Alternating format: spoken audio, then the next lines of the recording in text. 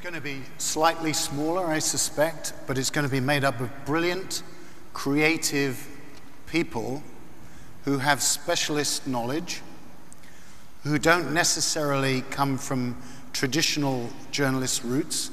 They may be specialists from outside, civil service, NGOs. I think second, they're going to be people who understand, one, that although they're journalists, and by the way, John, I'm not invading anybody's patch, but journalists do need to have a sense of what the business is about.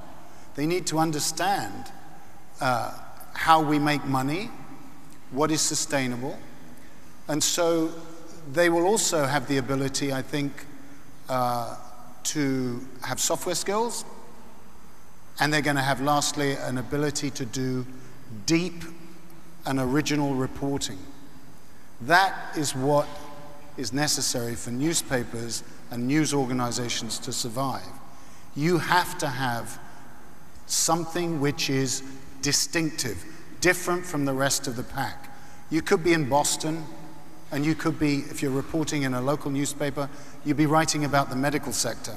You wouldn't just be writing about corruption. I could go on, but the crucial point here is to be distinctive and have the ability to reconnect with the reader, because in the old days, you didn't know who the readers were. They just go to the shop and buy the newspaper. So reconnect, be specialist, and have lots of different skills. John, I just want to reassure the audience, the robots are not going to take over. But your journalists may have to work more with robots, as ours do. We're happy to work with anybody. I mean, the more, of course, that what we call technically the ho-hum story, the story that's just middling, you know, a market news report, stock market news report that just says what went up, what went down. I mean, a robot could do that, but we constantly putting the effort, the emphasis on high value-added journalism. What are you getting extra to justify, frankly, charging? And just to this point about robots, you know that for me the most important thing is about the voice, the voices of the FT. And that means commentators. You can have great reporters as well, but commentators. And these, I was explaining my job to an Australian the other day and explaining about dealing with commentators.